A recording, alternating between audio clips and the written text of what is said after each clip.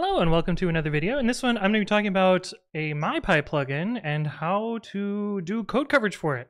I actually ran into a pretty annoying problem while trying to set up code coverage on a new plugin that I'm writing, and figured the actual answer is kind of interesting to walk through and show you what's actually going on. So let's jump into it.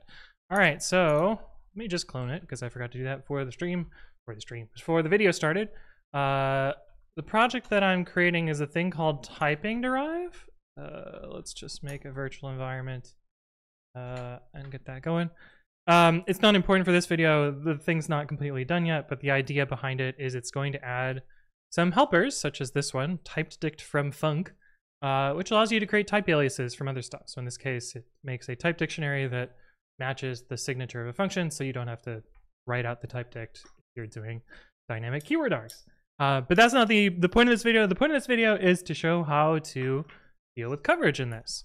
And typically, when you're running coverage, you'll just, coverage run PyTest tests and then coverage report, and you'll get your coverage. Of course, I've set up a coverage. I've set up parallel mode here because I'm actually using multiple different commands to test my particular plugin. I have unit tests, which test the actual runtime portions of it, and then I have typing tests. So we're going to test the actual execution under mypy.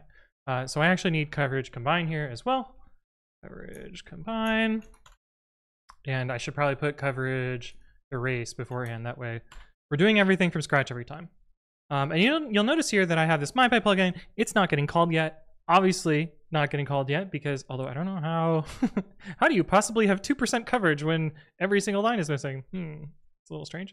But the way that the plugin is actually tested is by running mypy. And so I have my implementation tests here, and I have my typing tests here. So for instance, this is a test which uses a forward reference in an argument. And if you run mypy on this, python-mypy on this, it exercises the plugin. And we can see that it exercises the plugin by putting a breakpoint somewhere in here or whatever. Yeah, let's just put a breakpoint here. See, it runs the plugin. Cool. And so if we adjust our coverage run command, we're also going to run mypy in addition to running our tests. So we'll do coverage run -m mypy test typing. And that should give us our coverage, right? We've set up parallel mode, we've run our two things. We know that it's running when we run mypy, but mysteriously, these lines aren't covered. So what the heck is going on? So the first thing I was looking into is like, well, is it actually running? Let's put a raise in here and see what's happening. Raise assertion error hello, just to make sure. Surely this is running, right? If we run it, you'll see that we get a crash. Perfect. And if we put show traceback on that, you can see that traceback.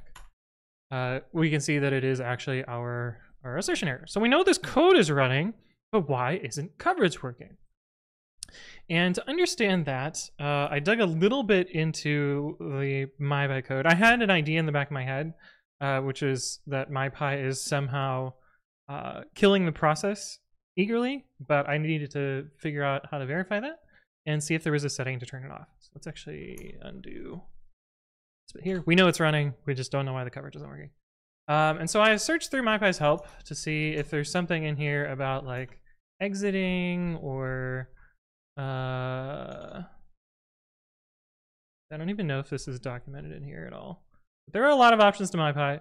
I did eventually search through the code of mypy, and I was looking for os._exit. This is the most common way to brutally kill your current process. And I noticed in here that there are some in dmypy, but that's not super useful. But there's some in mypy util. os._exit and hard exit killed the current process without fully cleaning up. This can be quite a bit faster than a normal exit. So basically, mypy is choosing to brutally kill its own process to avoid garbage collection because it's faster. the process is dying. You don't really care if you have to clean up, so might as well use os._exit, which just kind of nukes the process from orbit. And usually, you don't want to do this because you might have like connections open or resources in place or subprocesses or threads or all sorts of other stuff. But in mypy's case, it can kind of just, it knows that it owns its process, and hopefully there aren't plugins doing funky stuff, but for the most part, it can just nuke them from orbit. But I was like, is this on by default? This seems a little bit strange. We git grep around for this function, and we'll see that in mypy main.py hard exit. Yeah, there's this options.fast exit. Interestingly, I didn't see that in the help. Fast exit. Grep. Yeah, it's not in the help, so it's a secret option. And yes, internals group. There's -- fast exit and there's -- no fast exit. So this prevents mypy from running os._exit. And if we add that to our crazy long command here, no fast exit, you can see that we're now getting coverage. But we have another problem. You'll notice here that we have some missing coverage. And if we look at those particular lines, I'll go to 17, you'll see that it's our deferral code. So mypy, the way mypy works is it can run multiple passes over your code, and sometimes it doesn't have enough information to answer the questions about the types, and so it does what's called a deferral. It'll say, I don't know the full signature of this type. Hopefully, if I do another pass, that something will fill it out, and eventually you'll have all the types. So sometimes mypy will go through many, many passes to figure out the types of stuff. But mypy also has a caching mechanism, which can avoid some of these deferrals by reusing types that it knows from a previous run. If the files haven't changed, it knows that those types are stable, and it can just read them from the cache. So what I guessed that was happening here, and I ended up being correct again, is that this is not, we're not going through any deferral phases because mypy can utilize its cache, and so it's not having to do this multi-phase resolution here. Oh, also the most common case for deferrals here are either like forward references, things where you're trying to figure out the type signature of something at the top of the file, and then it's actually defined at the bottom file. We actually showed a test earlier that should go through this deferral pass as well. Another one is circular imports, which technically you can get away with in some situations in Python, but the type checker, has to break a cycle at some point, and so it uses the deferral mechanism to resolve those types there. And so it'll eventually figure out what the types are after, a second or third pass.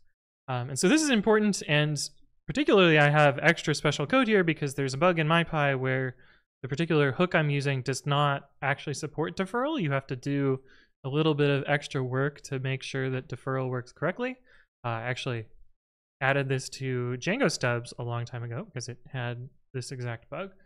And now, fun, I'm dealing with the same bug in my project. Yay.